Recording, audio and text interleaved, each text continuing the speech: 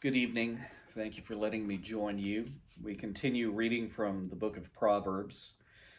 Getting near the end of the book here, I'll be reading from chapter 30. These sayings are attributed to Augur, son of Jacob. I don't believe we know much about Augur, who he was, but we do have a collection of some of his wise sayings. Beginning with verse 1.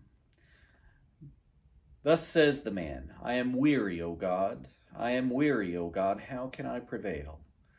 Surely I am too stupid to be human. I do not have human understanding. I have not learned wisdom, nor have I knowledge of the holy ones.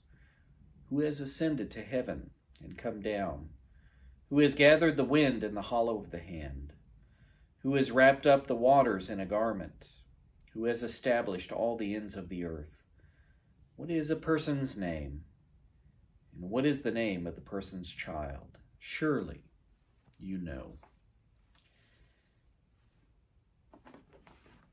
Like here, Augur leads us to the realization that as wise as we might become in our lives, as much understanding as we might acquire, when compared to the wisdom of God, our wisdom is fleeting. It is nothing. I'm reminded of the book of Job, another book of wisdom. Job tries to probe the depths, tries to understand who God is from beginning to end. And in the end, Job has to admit he will never understand life completely. In all things, he simply has to trust that God's ways will be done and that God's wisdom is higher than our wisdom. In all things, let us remember to be humble, knowing that God truly is the source of wisdom.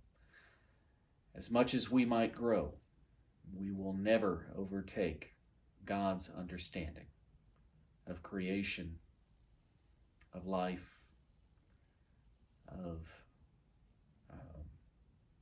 the way things are. Let's join together now in prayer.